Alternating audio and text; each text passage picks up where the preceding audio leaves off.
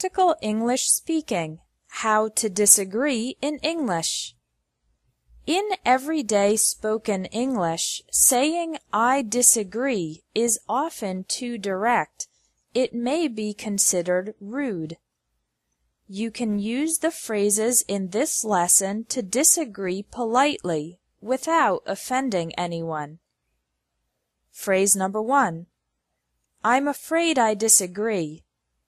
If your colleague says, "It's necessary to hire more employees to get the work done," you can reply, "I'm afraid I disagree. The company doesn't have enough money to hire any new people." Phrase number 2. I beg to differ.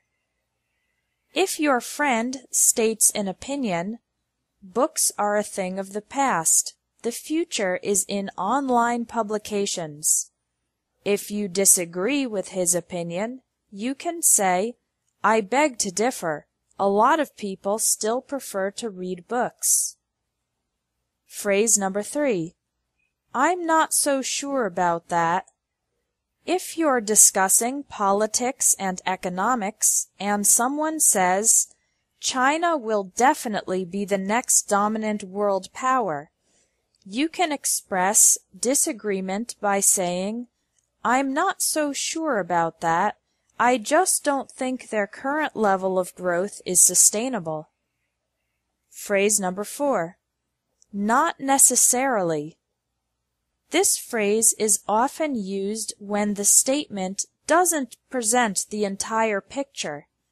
For example, if someone says, "If everyone took faster showers, the world's water shortage would be solved," you can disagree and say, "Not necessarily. Far more water is used in agriculture and manufacturing than for showers." Phrase number 5. I don't see it that way. Globalization is just another way for rich countries to exploit poor countries. I don't see it that way. A lot of developing countries have benefited from globalization. Phrase number 6. I'm sorry, but I don't agree. Imagine you're in a meeting at work, trying to decide on your strategy for your company's product. Your coworker says, "We should change the packaging of our product to give it a more modern look." You can say, "I'm sorry, but I don't agree. If we change the appearance, our customers won't recognize it." Number 7. Yes, but... Imagine you're going shopping with your friend, and she says, "This backpack is only $9. What a bargain!" You can say, "Yes, but it doesn't look like it's very strong, so it's probably not the best value for your money." You can use yes, but to introduce a counter-argument. Indirect disagreement. One way to disagree indirectly is to say your own opinion starting with the words "well" or "actually." These words can signal a contrast.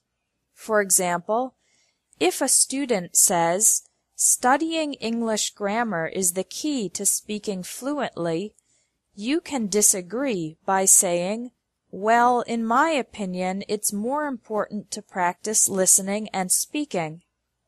If you're in a conversation about sports and your friend says, "Maradona was the best soccer player of the past century," you can disagree and present your own opinion. "Actually, I think Pelé was better." Informal expressions for disagreeing. These expressions are strong, so you should only use them among good friends and not in professional settings. Number 1. No way! If you're talking about movies and someone says, "Titanic was Leonardo DiCaprio's best film," you can express strong disagreement by saying, "No way! Inception was so much better." Number 2. You can't be serious. Imagine a husband and wife are talking about money, and the husband says, "We should buy a new car." The wife can disagree. "You can't be serious. We can't afford that right now." Thanks for watching English Tips from Espresso English. If you liked this video, please share it.